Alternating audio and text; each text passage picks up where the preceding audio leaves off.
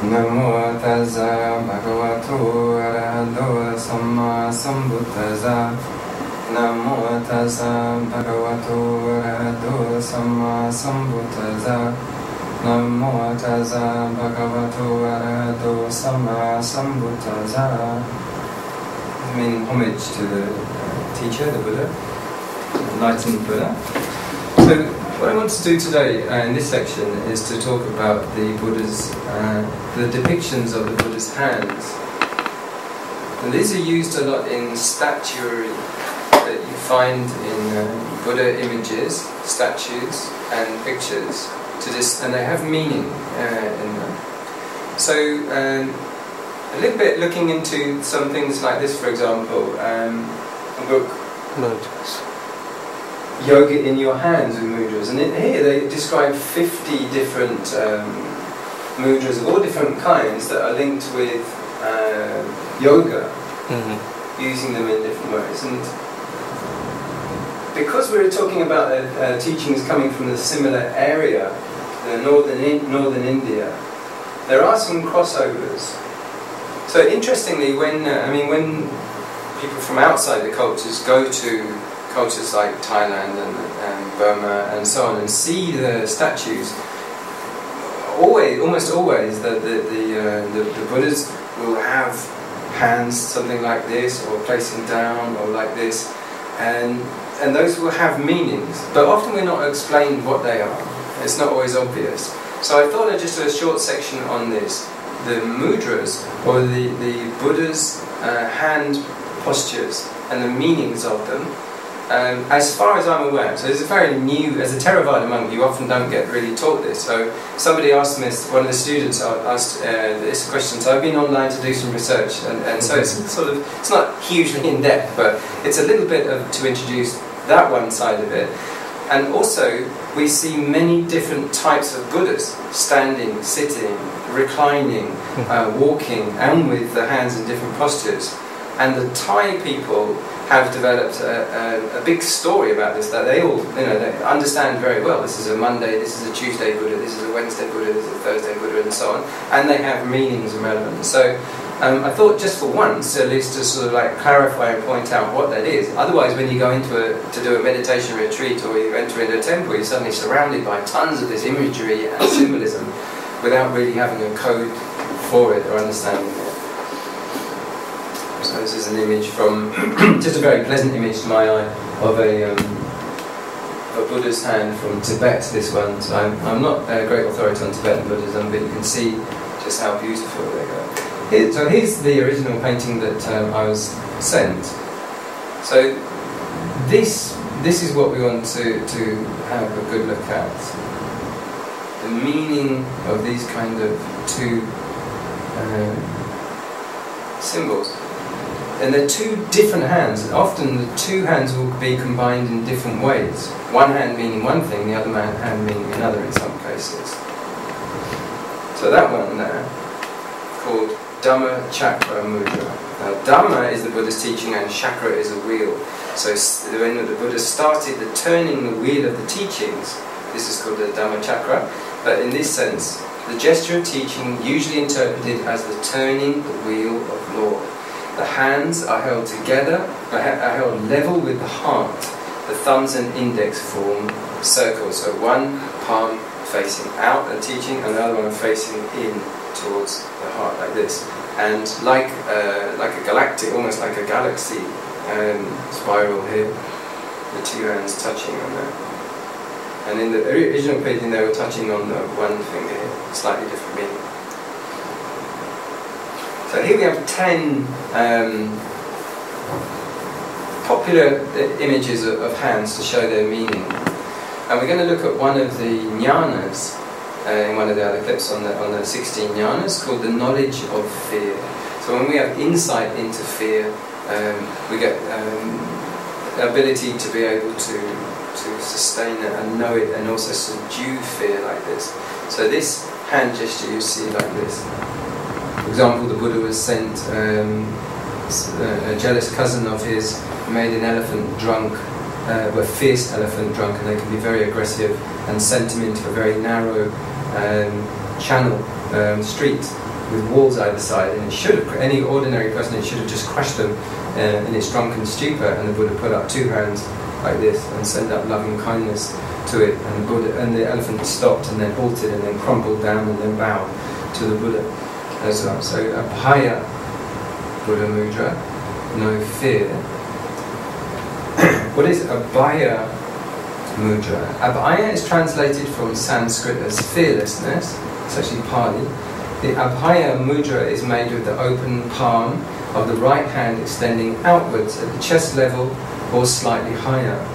If you look at this Buddha hand gesture or mudra, you will also feel the energy of protection, peace, and a strong sense of deep inner security.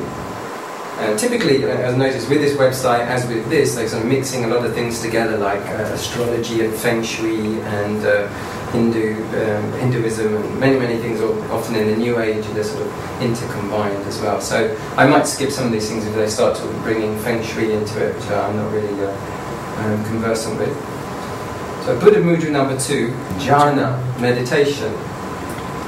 So as like regular Facebookaholics like us, we're all day long with our hands and fingers doing this. I mean, it could be good. It can be good to just train them to just stay like that for a while. Just give yourself 10 minutes in that mudra, and you'll find out that your whole body, your whole mind settles down just from the action of taking on the hand in those positions. You can't do 2 things at the same time with the hands, and then meditation. Like that. So that's jhana. Jhana or Samadhi Mudra, another name for it, is the hand gesture that promotes the energy of meditation, deep contemplation, and unity with higher energy. The circling of energy created by the triangle, formed when the thumbs of the 2 hands touch, also promotes a cleansing of any impurities on an etheric level. So it's starting to get a little bit abstract in there. Philosophy, I don't know, but sounds good.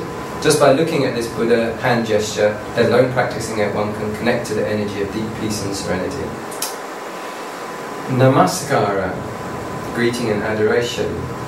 Nama means homage. We start the session, Namo Tassa Bhagavato, that's homage to the Buddha. So Nama is a greeting and is a homage. So done like that, with the 2 palms listening to each other against the heart.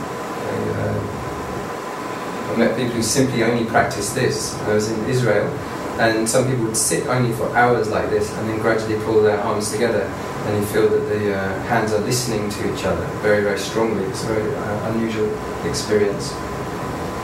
What is Namaskara Mudra? Namaskara, or Anjali Mudra, another one, is the hand gesture that evokes greeting another being with the utmost respect and adoration for the divine in all.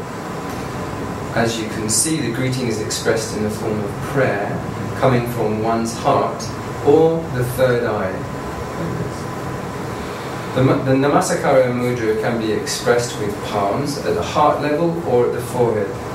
Why? Because only with the heart or with a deeper spiritual insight, the 3rd eye, can one truly see that we are all expressions of the same light. Again, they're getting a little bit new agey for me, but well intended. Buddha Mudra, Bhumi Spasa. Bhumi is the world and the earth, and Spasa, witness, an invitation to witness.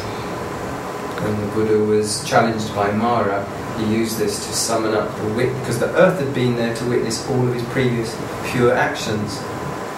Mara would be there going, there's no one around here, you're all alone. But the Buddha summed up and said, the earth was there.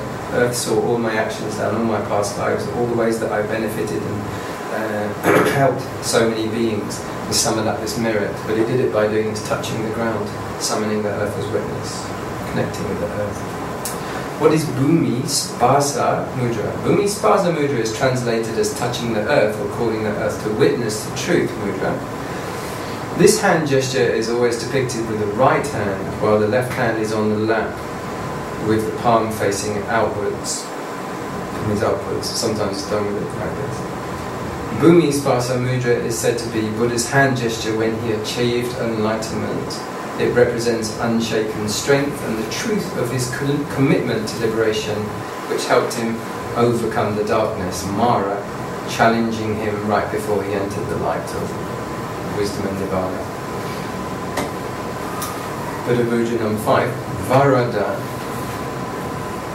Compassion, sincerity, and wish granting. Varada Mudra expresses the energy of compassion, liberation, and an offering of acceptance. This mudra is made with the left hand, and most often you can see it in conjunction with other mudras, such as Bhumi Spasa or Abhaya Mudras, for example.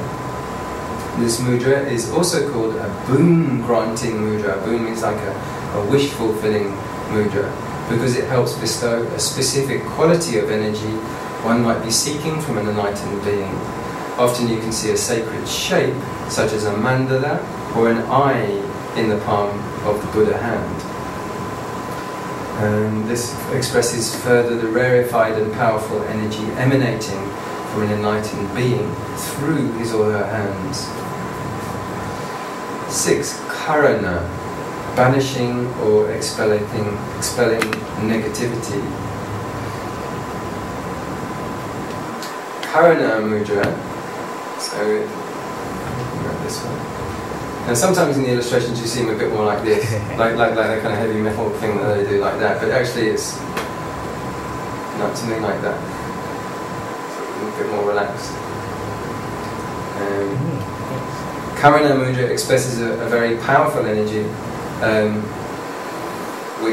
which negative energy is dispelled. This hand gesture is also called warding off the evil. You can sense a very determined, focused energy just by looking at this hand gesture. If you have a Buddha with the Karana Mudra, be very mindful about its placement. And then this is more Feng Shui, so I went let's start talking about things that are a little bit speculative, perhaps. We'll see. So this one, Vajra Pradama. So Vajra is a diamond. They call it confidence in self. But Vajra is a diamond or a thunderbolt.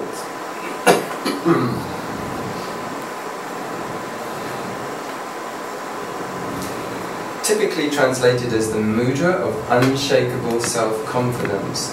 This hand gesture evokes so much more, or at least not what we usually understand as self-confidence. The first words that come to mind when looking at this beautiful Buddha gesture are, I come with peace because I am peace. It emanates a glowing river of the most beautiful golden energy, soft, kind, radiant, very healing, everlasting. I guess we can call it the gesture of confidence in the self, the real self that is one with divine energy. When this confidence is there, the heart becomes the strongest communicator. This is what this Buddha Mudra evokes, strength and confidence in the heart self. I think they've elaborated a bit on their own. So belief. And Vitakka, teaching, transmission. Vitakka means lots of different things, but it also means when we start to make, when we're meditating, we start to make with the mind. This is Vitakka. Also discussion, also consideration, thought, and applying our thinking. So it's like, like I'm doing this kind of thing, but it's like this in that case.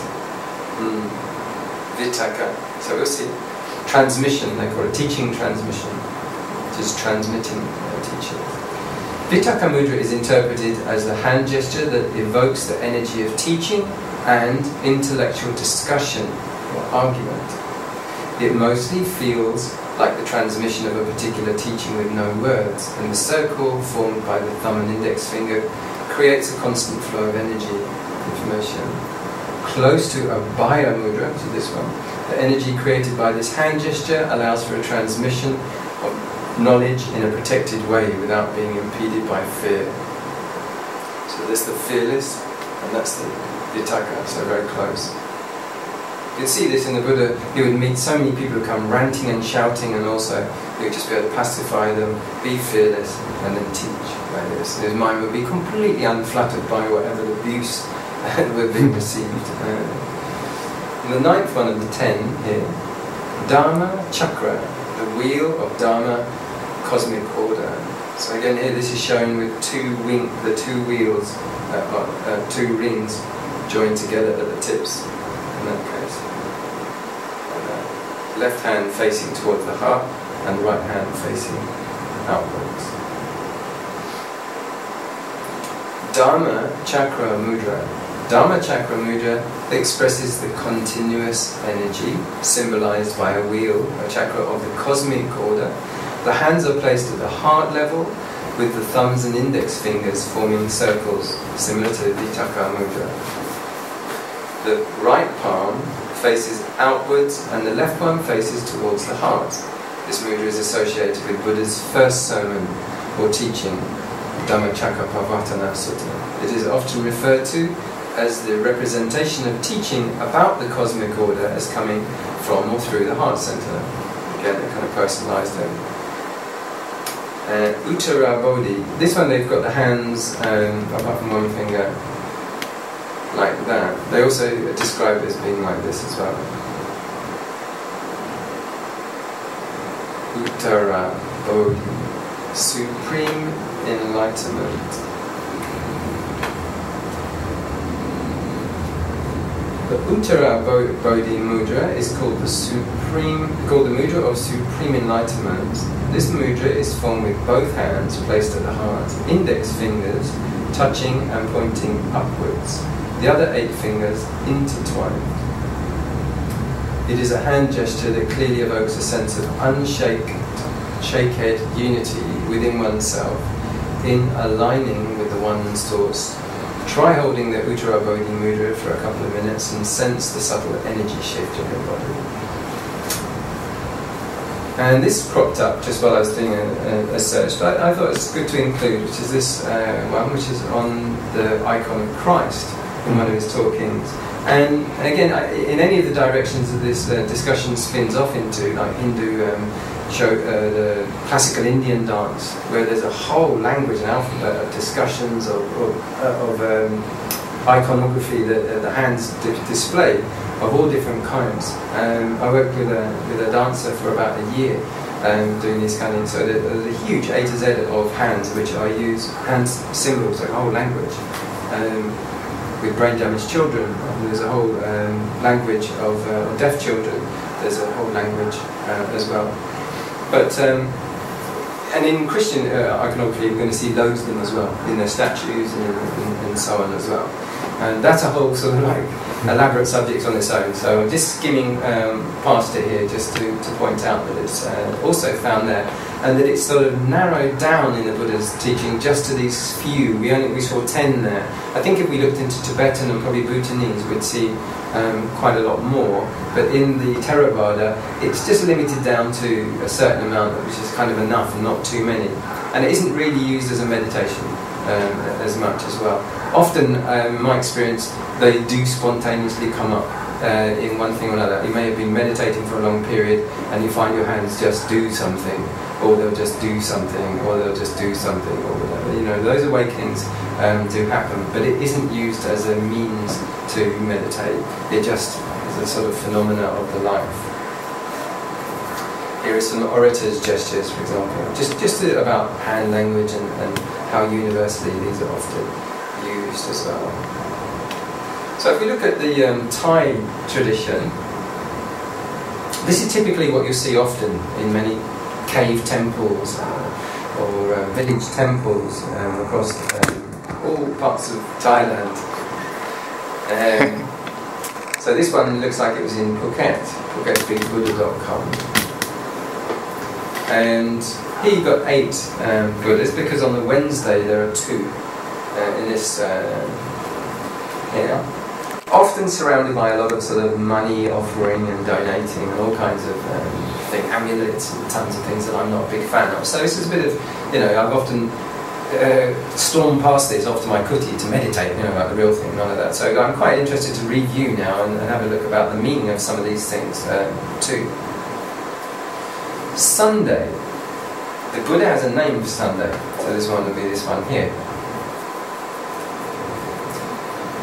Now what this refers to is the Buddha standing after he had enlightened on the sitting down position. I believe this is right. He walked and then he stopped and turned back and he looked at the Bodhi tree and he stood in that position and he stood for 7 days just reflecting, or reflecting might be the wrong word, but absorbing the knowledge and the implications of what he'd realised.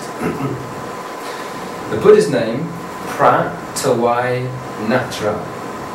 Tawai is to give. All of these are going to be called pra something. Prati means excellent or venerable or reverent. And Tawai means to give. Natra, I think it's a form of protection. An open eye posture. The Buddha did the 7 days with his eyes open. The Buddha stands with hands crossed over his abdomen in pensive thought. The right hand is placed over the left on the upper thigh. The enlightened Buddha thinks about his achievements and knowledge. Monday, the Buddha name for that statue, this one, Prahamya. Ham means to stop. Ya, it might be walk. Because this is, pacifying the relatives. This is a standing Buddha pose with the left hand hanging down by the side. The right hand is raised at the chest, palm facing outwards in a single-handed gesture. This posture represents preventing calamities, also known as pacifying the relatives. When all his relatives were going to go to war, the Buddha came amongst them and pacified them. Tuesday, Buddha's name, Pra, again excellent or reverent or high. Pra Saya.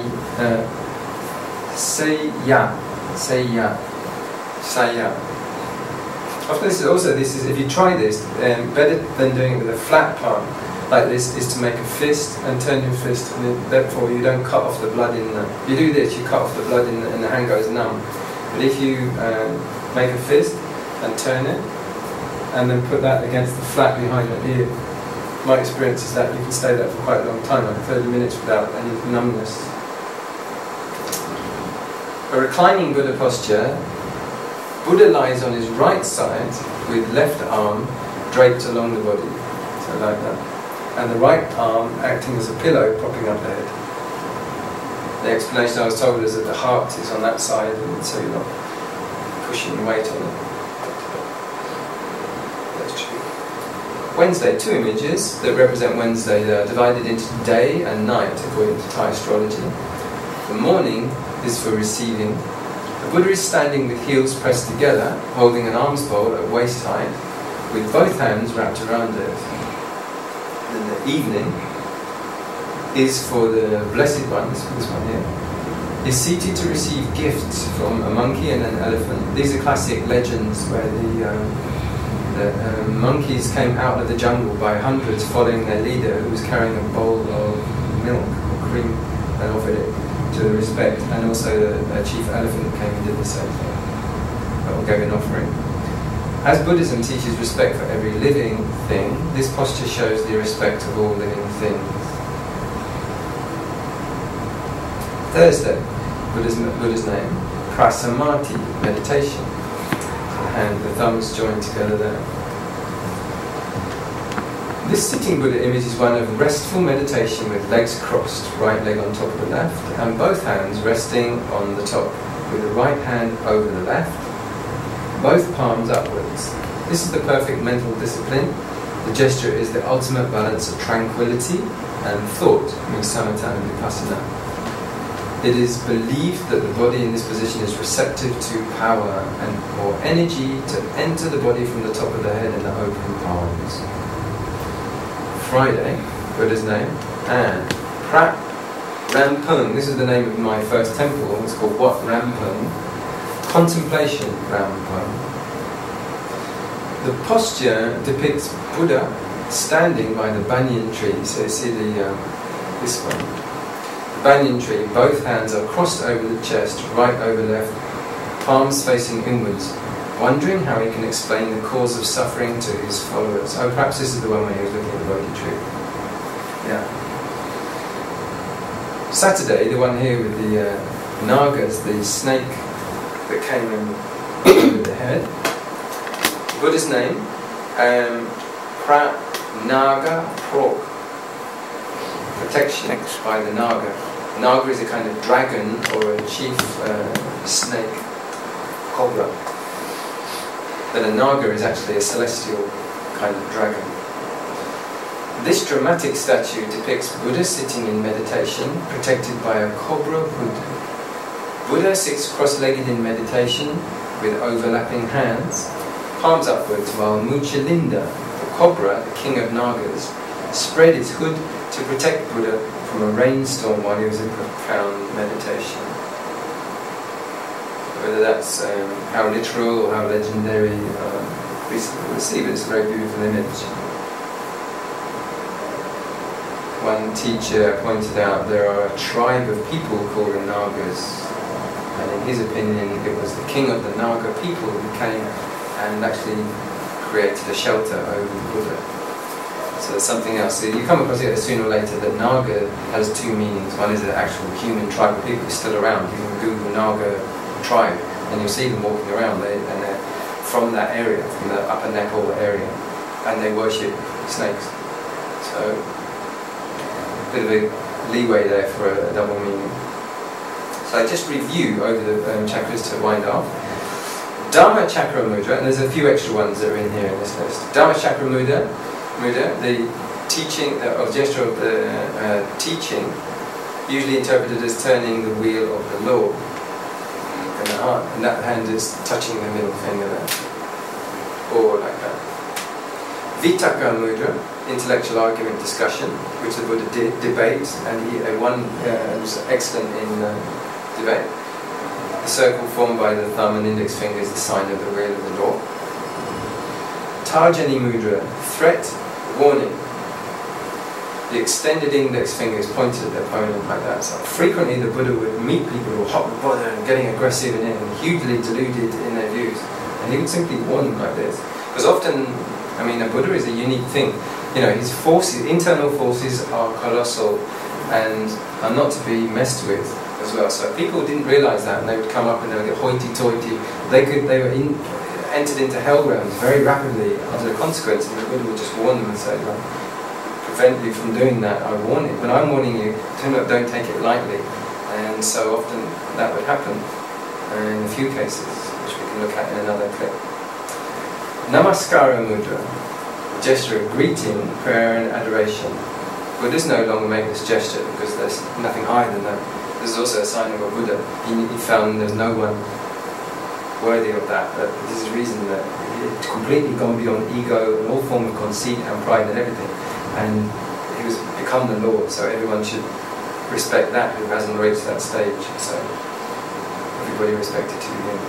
Bhumi Spasa Mudra, touching the earth as Gautama did to invoke the earth as witness to the truth of his words.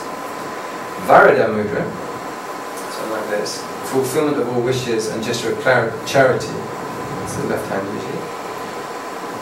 Jhana Mudra, absolute balance of meditation, relaxed in the lap. Tips of the thumbs, fingers touching each other, depicted with a begging bowl. This is a sign of the head of an order.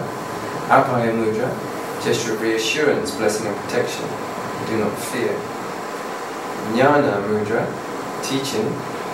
The hand is held at chest level and the thumb and index feel again from the wheel of law. Karana Mudra, so this is one like this. It's not quite the right drawing. Quite relaxed, not forced up like this. Gesture with which demons are expelled. Serpana Mudra. Two hands together in gesture of sprinkling the nectar of immortality. Mudra, Bodhi Mudra. Two hands placed together above the head. So this one, I've seen monks chanting, they do this. Like this. Index fingers together and the other fingers intertwined, a gesture of supreme enlightenment. Some monks chanting, they do this way when they chant. Symbol of that. Good, so there's me. Not aware yet of who I am. Good. So I appreciate your attention. I wish you all happiness through mindfulness.